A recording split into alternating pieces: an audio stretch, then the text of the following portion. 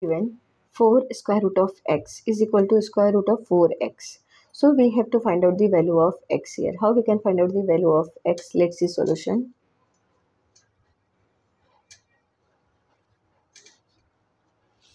Four square root of x is equal to square root of 4x. Right, this is question. So we have to first cancel this square, so square root, so we can take square on both sides. So taking square on both sides, because we have to cancel this square root. So 4 square root of x whole square is equal to square root of 4x square, right? We are taking square both sides. Now 4 square is 16, and square root of x whole square, so square is cancelled from square root, is equal to, now here it will become square is cancelled from square root, right? So we can write this one 4x, because when we are taking square, so it will become 4 square, that is 16, and here x square, so square root of 16 is 4, and square root is cancelled from square, square is cancelled from square root, so here it will become x, so 4x. So we can say this one 16x is equal to 4x. 16x is equal to 4x. Now here 4, so we can divide this number by 4, so divide by 4 on both sides. So 16x divided by 4 is equal to 4x divided by 4. Now this 4 is cancelled from this 4, and 4 4s are 16. So 4x is equal to x. Right, we got this equation. So we can write this 4x minus x is equal to 0. In equation form, 4x minus x is equal to 0. Now 4x minus x. So 4x minus x is 3x.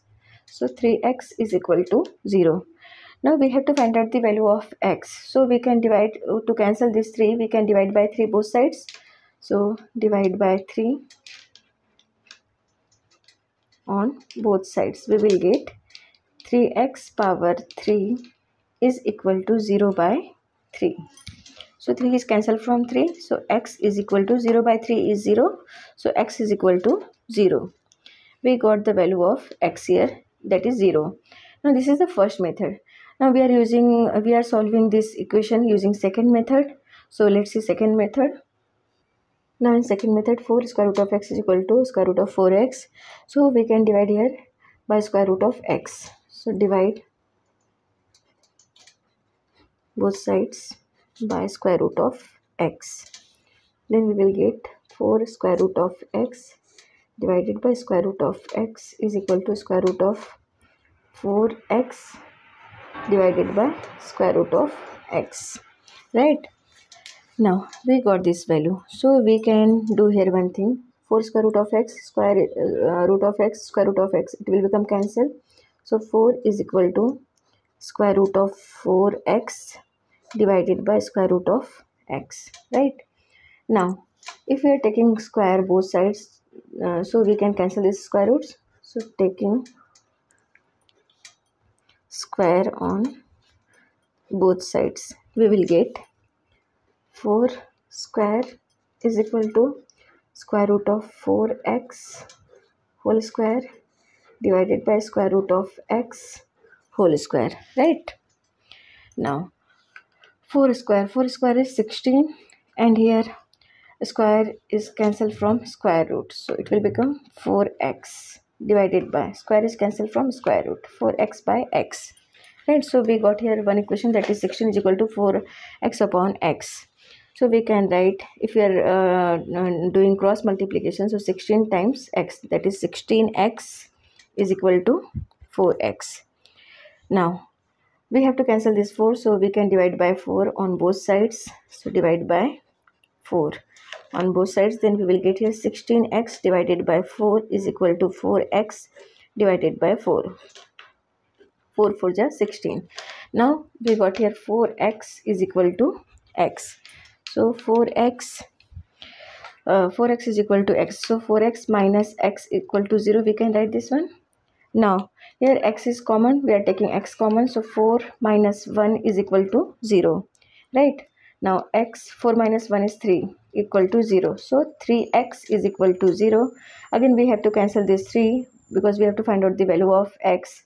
So we can do, now here 3x is equal to 0, right? So we have to cancel this 3. So divide by 3 on both sides. 3x divided by 3 is equal to 0 divided by 3. 3 is cancelled from this 3. So x is equal to 0. Again we got here this value. X is equal to 0, right? And same value of x we got in first method. So value of x equal to 0. This is correct solution. Now let's verify is this correct or not. So let's verify this value for x is equal to 0. So 4 square root of x is equal to square root of 4x. This is question. And if x is equal to 0, we have to substitute this value of x, here. So 4 times square root of x, that is 0, is equal to 4 times x, that is 0, right?